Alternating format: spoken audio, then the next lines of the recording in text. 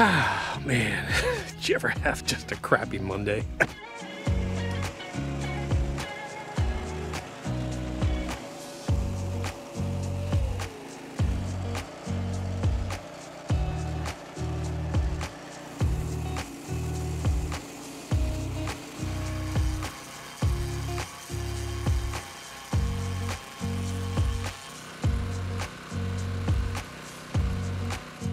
It's actually my granddaughter's rake, and then a little dustpan. Look at all that.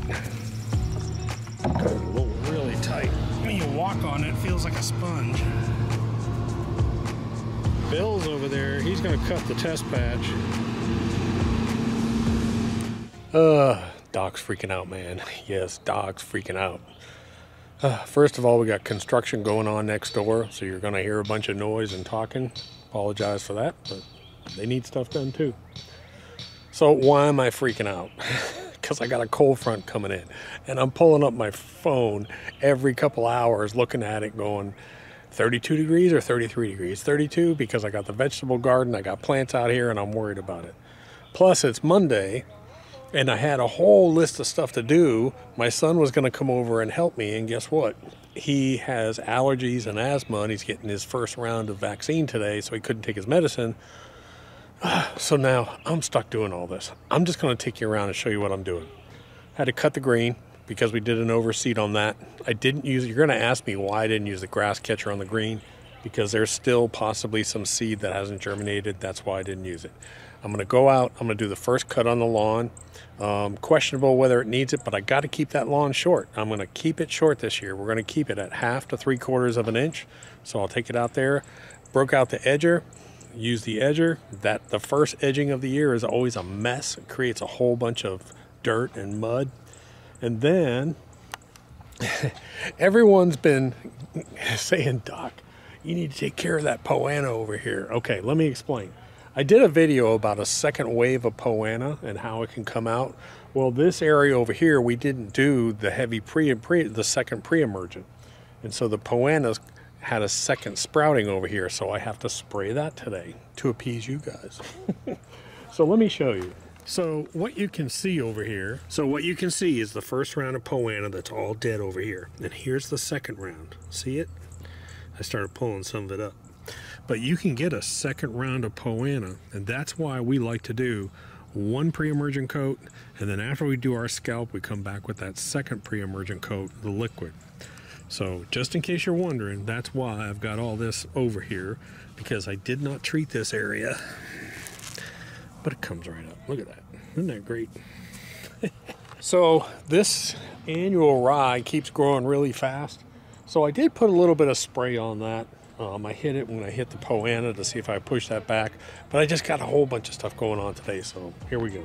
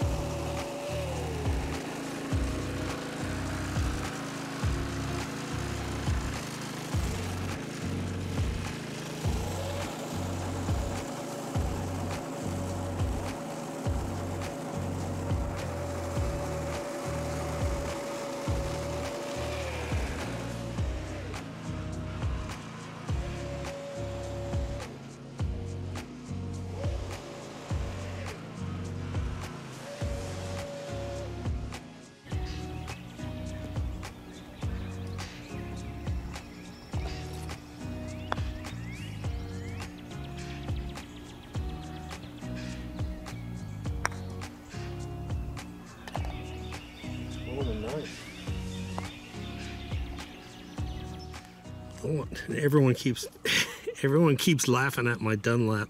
That thing's like 30 years old or something. On my shag balls. So that's where I am. So let me explain why I'm cutting my front, even though it may not need it. There were some areas that are just long. So you can see here, this definitely needs to be cut. But I have these areas that are starting to get up like this. So I've got areas that are like almost 1.5 inches. And we're trying to train it to be short this year. And even though it's kind of spotty because of my crappy yard and soil, I'm gonna cut it anyways.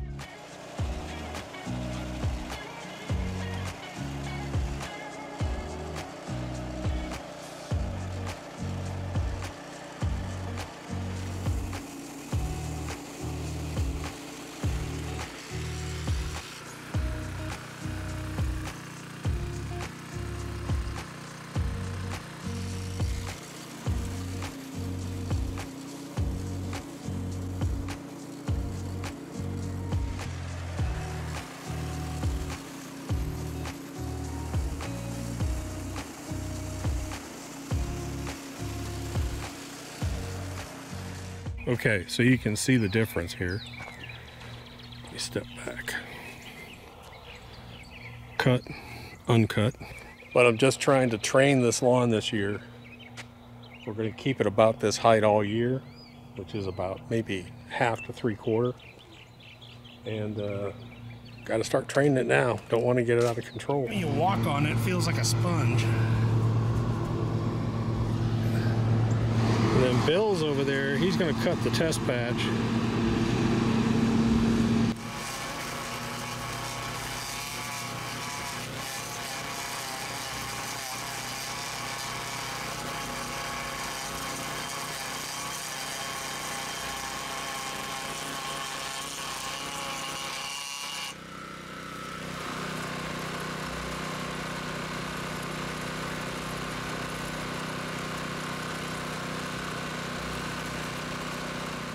Man, it's bright out here.